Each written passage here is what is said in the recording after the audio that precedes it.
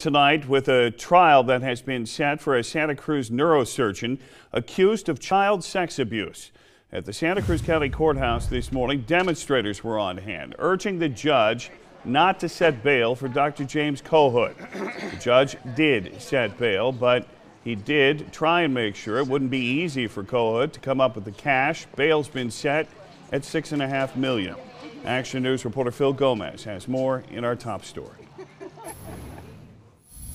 Deputy District Attorney Stephen Moore argued that Kohut owns 5 properties in Santa Cruz County, still receives income from these rentals, and has an unknown amount of assets. The prosecutor asked the judge to set the bail at $40 million. That drew approval from the crowd, but a scolding from the judge. No clapping, no sign, no comments. You need to be very quiet and respectful. Please, Mr. Moore. We thought there were risk factors that made that a number that should have been picked higher. But the court disagreed. The court had a formula that the court found to be adequate. Kohut's defense attorney called that amount unconstitutional. The defense claimed Kohut is going through a separation and his assets are frozen by a temporary injunction filed by his wife. He asked the judge for bail to be set at $1 million. Bail was set at $6.4 million.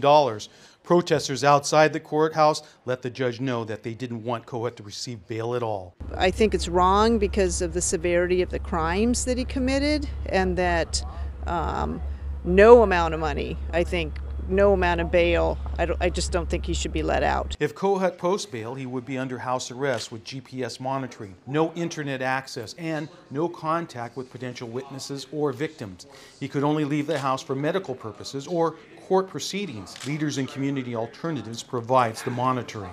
If he were to deviate at all from his schedule, which would be at home at all times except for those aforementioned appointments, then we would get an immediate notification that would also be immediately relayed to the sheriff. Salazar also approved a joinder motion to allow co-defendant Rochelle Brandon and Kohut to be tried together. As for the third defendant, Emily Stevens, a governor's warrant has been issued for her extradition back to California. Her next court date is July 13th in an Arizona courtroom. In Santa Cruz, Phil Gomez, KSBW, Action News 8.